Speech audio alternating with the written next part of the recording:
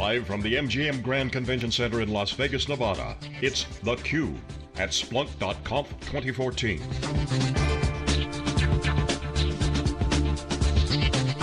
Brought to you by headline sponsor, Splunk. Here are your hosts, John Furrier and Jeff Kelly. Thank you very much. So we just got back from the keynote, but obviously security, what a great story you were hearing here. Using big data, looking at patterns, preventative, but also taking actionable actions out of the insight. So let me get your take on that. I mean, what are you guys doing with security, and what's your general view of security evolution or transformation? Sure.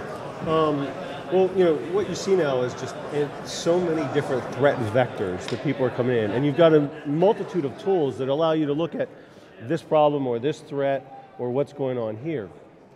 And when you look at the different threat vectors and how these all tie together, you need a tool like Splunk where you can bring it all together and understand what's going on. So Jeff, what's your take on this thing? Well, so clearly we've heard today from a few of the CUBE guests that security threats are evolving. It's a never-ending challenge, right? As soon as you figure out one way to stop a particular security vulnerability, the hackers, the perpetrators figure out a new way to get into your system. Exactly. So talk a little bit about that evolving landscape and how Splunk's helping you kind of keep up. Sure. So one of the things that we find is, while a single point tool can tell you a piece of the story, it's not until you know everything that you can really figure out whether an incident is over.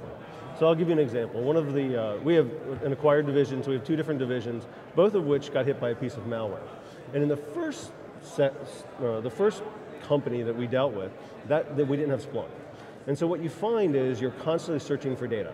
So you're going to one group and saying, hey, I need mail logs, right? Another group you're saying, I need proxy logs. You're going to a different group to get network information. And so when we reacted to that piece of malware, it took us 3 days. And each day, my boss would come to me and says, what's the chance that we're going to deal with this tomorrow? And I said, pretty high. Now when we brought that same problem, we had the same problem on a different network that was all fully under Splunk, my security team was able to fully diagnose and get to root cause within 3 hours. So not only knowing who was infected, what happened, but where did it come from and how did it enter the organization? We were able to close that off and then also go back to every individual who also had that same email, so it came in through an email.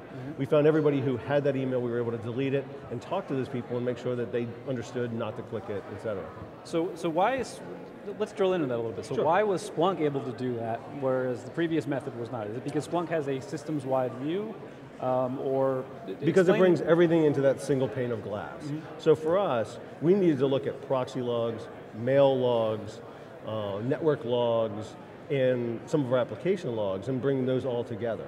So when we looked at it in Splunk, you could just go from one query to the next. So you could look at an IP address and put that into a search criteria and see everything that affects that IP address.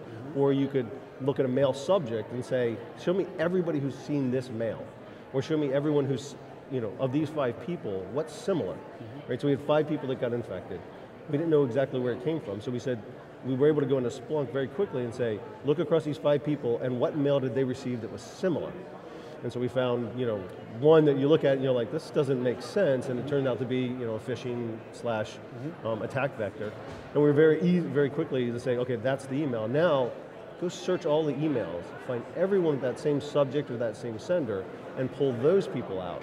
And then also go look at the links and look at those in the proxy logs. So maybe someone received it through their Gmail or through some other vector, we were able to target that too. And then put it into our into all of our blocking mechanisms so that nobody could get to it after we found it. But in that case, 3 hours, the incident's completely over. My boss says, what's the chance of this happening tomorrow? And I said, it's not going to happen tomorrow. Well, so 3 hours versus 3 days is pretty dramatic. Yes, absolutely. And so translate that into the business benefit. Simply, you stop the attack, you stop whatever damage is being done by the attack. Yep. And certain systems we had to take offline during the attack. So we had to have our shared drive offline, so it didn't, we didn't take any risk of infection until we knew we had found the root cause. So for 3 days, we had limited access to important data, right? Versus the other case, it was 3 hours, and even then, it was only an hour and a half because we had known where we came from, and the other hour and a half was cleanup. So, having all that, and that was probably one of the best, kind of in the field trenches view, where everyone saw the difference, because the other thing is everyone gets involved on the first day. Right, so every group had to drop everything they were doing, so everyone in the infrastructure team was dropping everything and being pulled in and out, versus when we had it in Splunk, the security team could do all the research and the forensics, and then only when we had to take remediation actions involve other teams. So it even kept our velocity and our infrastructure group moving forward. Now, looking ahead, so we heard more from Splunk about adding kind of out-of-the-box pattern detection capabilities. Yep. And talked to a few guests today who talked about, from a security perspective, that's going to be huge. Yes. What is your take on that? Being able to proactively identify potentially threatening or security threatening trends out of the box, will that make your job easier? And what benefit will that provide? Right, absolutely. So we offer both software as a service as well as normal network operations to run. But being a service company, everything has online operations to it itself. So every way that we can notice attacks, so we listened to the keynote here today and we heard it only gets worse, right? The attacks only get stronger, they only come faster. When you can deploy something very quickly for a heartbleed or a shell shock, that you can very quickly detect the signatures or look for, what are the attack vectors, and very quickly understand, all right, what's not patched, what is, and what's coming together. You bring those things together, right? So the more information I have in one single pane of glass, the quicker I can put it in front of everybody's face and understand, here's what we're trying to do, right? Now, I mean, is there a way for us to get to the point where organizations are being more proactive around security threats versus reactive to, okay, here's a new security threat, we've got to act to stop it. Right. Is there a way, do tools like Splunk or other tools or other approaches going to enable us to get to that point where you're being more proactive, or is it always going to be, we just got to wait for the next attack, and then hopefully the tools will get better, we can deal with them faster, right. But I think really we just have to wait for the next attack to come. Right, I think you have that mix, right? So there's certain things that happen to you or that are the zero-day attacks that you have to react to, right? There are things that have just never been known, there are vulnerabilities in software that have been detected and you have to react. From a proactive standpoint though, it's how are you patching, right? Can you tell that you've patched everything? Right, so I think from a proactive standpoint, it's getting the reporting that shows me exactly where landscape is, as opposed to, yeah, we run all the servers should be patched, the operative word being should, versus putting on a dashboard where you can look at it every day and say, we've got a problem, 10% of the machines are not seeing patches. Right? That's when you go into full reactive mode, when you find out that, oh, it's only the unpatched machines that are threatened. So help me put this whole big data movement in perspective. So sure. Obviously security is a huge use case and you're having some significant success using Splunk and I'm guessing some other tools associated with it.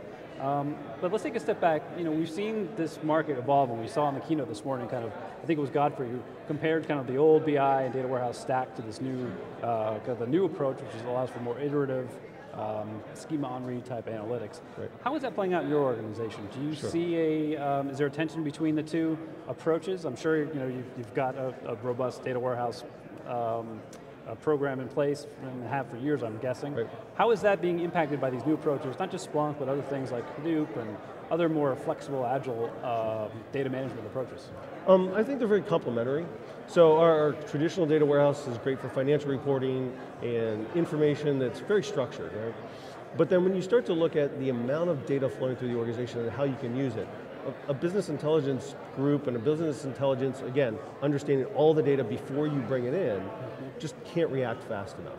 Right? So you start to look at just the complete volume of data. So in our case, a great example was our ability to look at customer performance, right? So if we look at performance data on what we're seeing, we get a huge amount of data from our web logs on our servers that if we waited to put them into a traditional data warehouse and report them, we'd have to know exactly what we wanted to know before we even started asking questions. What we're able to do with Splunk is look at it and say, well, what are our customers seeing? Well, what's this over here? Why is this happening? How do we drill it down? So that information, we didn't even know the question until we started looking at it.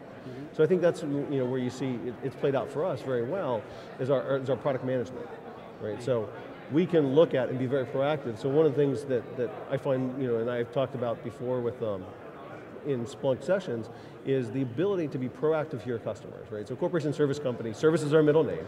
And so things happen, right? People write reports that take a very long time, et cetera. And service is whether you can be proactive to those people and help them get better. And so one of the things that we put together is a Splunk dashboard that shows us kind of what we call the pain points of our system for the day. And we can see what pages are running slow, and we can see which customers are most affected. So using some of the DB Connect technology, so we're using old school database technology, combined with our Splunk technology, we can very quickly go and say, here's all our users, who do they work for, and what companies are they with. We can very quickly see which companies are having the worst performance on our systems that day. We can then call them up and say, I see you're having problems. And the customers are like, wow, that's great. And a lot of times it's just coaching. Maybe if we don't write reports from 1899 to 2014, we can help your performance increase, right? And so what we found is that we don't even need to drop into software and write systems to get better performance. Ah, okay. So, but to your point about bringing in some of the older technology you've got, it sounds like a key part of this is the integration between the systems. So people talk about big data and it's going to replace the old, but really it's an integration challenge. It is. I think the structured data is there, it's running so many of our systems, right? And so it's bringing that into and being able to join it with all this big data. So you're getting all this intelligence and all this information, but how do I now put that back together with my structured data so that I can report in ways that everybody understands, right? That pulls in the information that I need to get. Scott, I want to get your perspective on, from an industry standpoint, cybersecurity. Obviously the keynote here was talking about that. Obviously big data helps big time, we mentioned that earlier. Well, what's the general sentiment right there? Obviously we had a quote earlier on theCUBE that someone quoted the FBI head that said, there's two types of companies, ones that know they've been hacked by China, and two, the ones that don't know they've been hacked by China. So right. it highlights this whole cyber warfare, cybersecurity issue. So what's your take on it, and what's the general sentiment inside the security industry? Like people pounding the tables, and obviously red alert, what's the general sentiment? Sure, and I think we heard that in the keynote today, which is, it's getting worse and it'll only get more worse, right? So it just continues to get worse because we've entered, and I thought it was interesting today when Mark discussed that, the first salvo was launched in the cyber war, right, which is Stuxnet. And basically just kind of opened the gate for, we're at war in a technology-based way. And from a commercial sense, every commercial entity is just a part of America, right? And so we have to be, we have to get better at our defenses because it is just, that's where we are. What's the general action item people look at? Is it government-led? Are we not doing enough there? Is it too slow? Is it just data technology? It's got to be refreshed? What's the general, remember, the year 2000 bug was kind of like, oh yeah, nothing ever crashed, right? They did, but people moved over. But there's a lot of dough was spent on that, and energy. Are we in that same kind of inflection point with security, with cyber security? I think one of the things that you'll find, you talk about government spend, but also is just finding people that are interested, right? So science and technology and engineering and math in the United States, and everybody wants to go straight for a business degree, right? So we still have to continue to grow computer scientists and security engineers so that we've got the resources here that are interested and trained to help us defend. And I got to ask you the Splunk question. What's the coolest thing you've seen that you say, oh, I'm jazzed? Because Splunk's an enabling technology platform. They have tooling, they have a platform, but they're doing some amazing things. But what do you like the most about Splunk? What I like about it is you're never quite sure how you're going to see it used. So I've sat through a couple different sessions, so I love the way we use it and the new insights it's brought to our business. But I've listened to a company that has all their elevators are under Splunk, right? And so they can tell exactly what's going on in an elevator from a central headquarters throughout the world of all their elevators. And just never thought of who would instrument their elevators. And another good conversation is Comcast using Splunk to watch basically what you're watching on TV. And so there's certain analog elements that you can't really monitor, but I can watch your behavior. So if you start and stop a video on demand, there's probably something wrong with what you're seeing. So they can watch your key presses and figure out that there's something wrong with what you're seeing. So there's just two things that probably when Splunk was first written, no one thought about. Data's a use case, it's one of these use cases where it's in the eye of the beholder, right? I mean, everyone's got their own different business, so you can't map on a use case. Right, you kind of and it's just this flexibility to how do I look at this data and what does it mean to me? How do I look at data coming out of the Internet of Things, and how do I use that to figure out something different about my environment that I've never had access to before? What does cloud do for our industry? Help, hurt? They got news with Amazon, certainly speeds things up with Splunk, but does it open up more security holes or opportunities?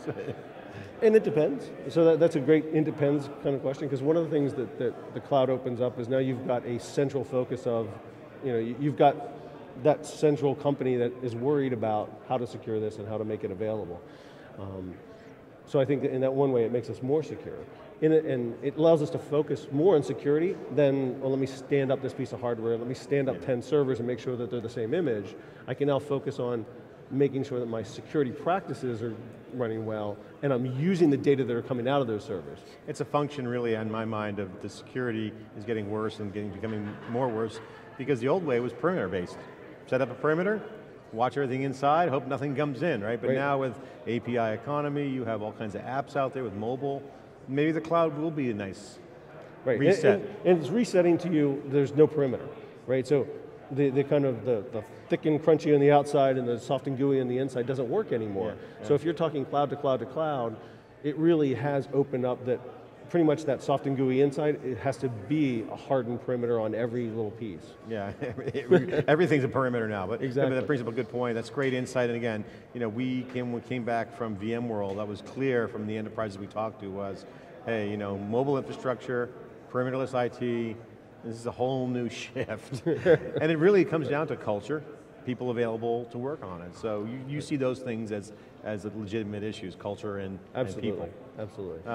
Okay, for the young guys out there that are in high school, maybe even elementary school, if they're watching theCUBE, obviously, or for parents or teachers, what's your advice you give for the new generation? Because we're seeing, there's a general tech interest from these natives, right? They all have mobile devices, so there's a future crop of computer scientists and engineers out there.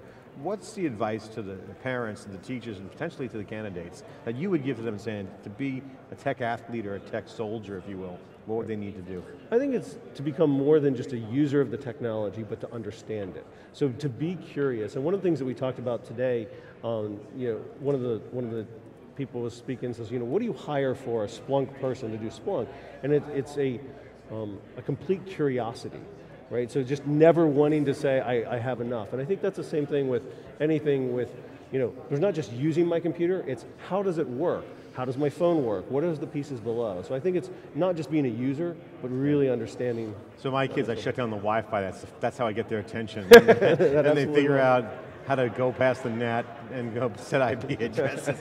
Now they get the passwords, now I'm locked out. That's right, exactly. So again, this new generation, again, great insight. Appreciate you taking the time to come inside theCUBE here. Appreciate it. This is theCUBE, you're watching SiliconANGLE's coverage of Splunk here live in Las Vegas. We'll be right back with our next guest after this short break.